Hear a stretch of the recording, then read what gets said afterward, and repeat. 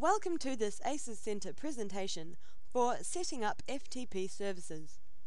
To begin, go to the Start menu. Select Administrative Tools and Internet Information Services IIS Manager. Select the FTP Sites folder. Go to the Action menu and select New FTP Site. Click Next.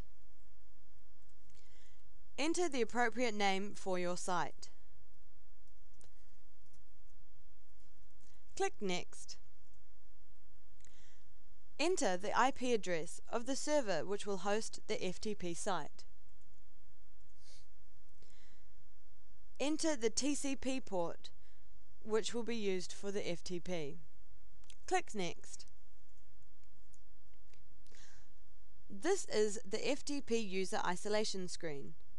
Select the most appropriate option and click Next. Enter the details for the folder where you plan to store your files for the FTP server.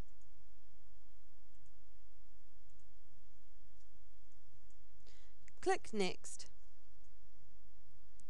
This is the FTP Site Access Permissions screen.